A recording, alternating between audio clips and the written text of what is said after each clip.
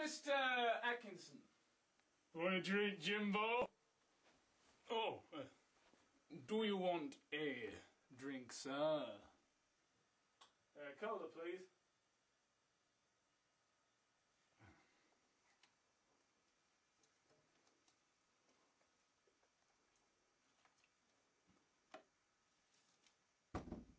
Finest cola I've ever seen, sir. Do you cater for many people? Yes, I came for Roman Abramovich. Ships all over the place. How are the chicken fillets? Sorry, Well, you can self.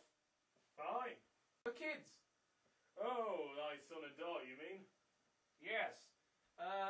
There's Karen, Edith, Beatrice, and Ermintrude. Oh, yes, they're fine. All 5 of them. Yes, you're lovely.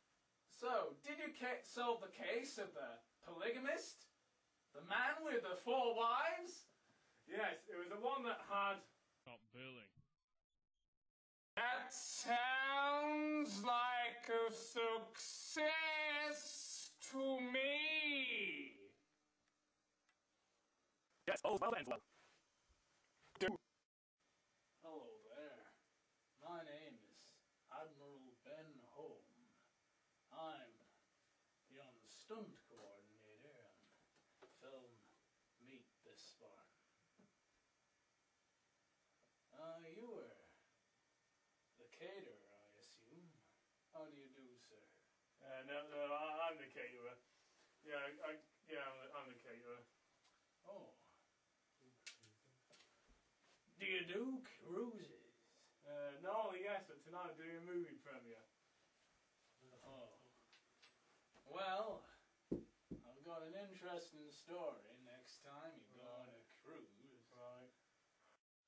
Well, next time you're at sea, there's an interesting thing to remember. When you're at sea and you're stranded on a sinking vessel, the thing to remember, once you put on your Mae West, which is the technical term for a life jacket, you understand, the thing to remember is to hold your arms in a position like this. One, as you can see, the left arm strapped around your waist, and your right arm holding your jaw. Now there are 2 reasons for this. One, so that you have somewhere to put your arms, so that when you jump into the sea, your arms aren't dislocated when they hit the water. And the other reason is, once you jump into the sea, the force that you hit the top of the sea, the technical term has escaped me, you understand. The reason you do this is the life jacket, once it hits the top of the sea, the surface, that's the one, the surface of the sea, the life jacket will lift up at a horrendous rate. And often, and I've seen this more times than I've cared to known, the life jacket hits yon fella's jaw and breaks it into 6 places. This can kill a man instantly. By holding your left arm round your waist and your right arm on your face, you can prevent this happening. But if you do all that and you survive, you're gonna die anyway. Because you'll death within 30 seconds and your heart will freeze solid and you'll die and float to Davy Jones's locker. Just thought that was something you might want to know, you understand? Yeah, really interesting story. Oh. Cheeky b****. So I say this line. Yes, the left paragraph. Okay. 2, 1.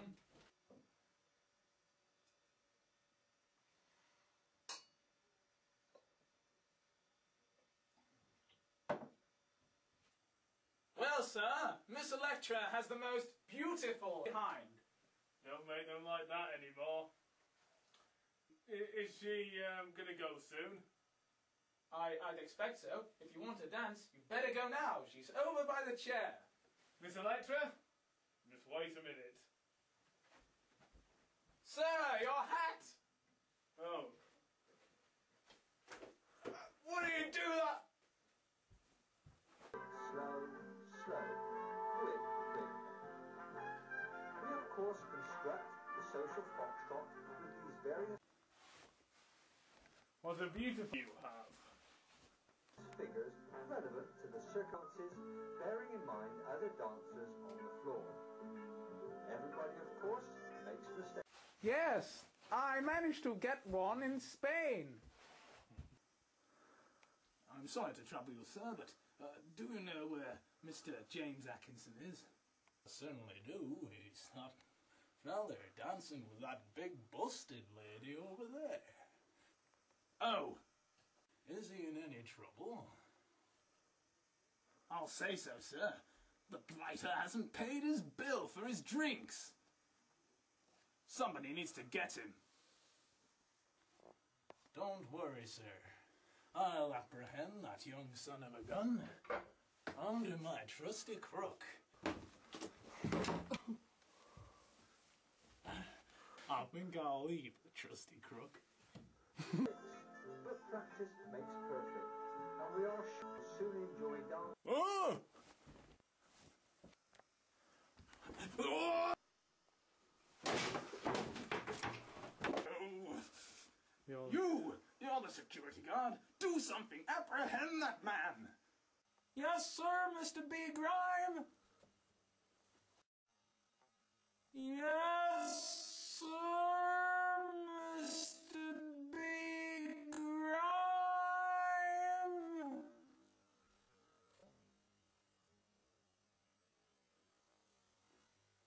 Yes, sir, Mr. B. Grime. Sing some of the wonderful foxtrot melodies.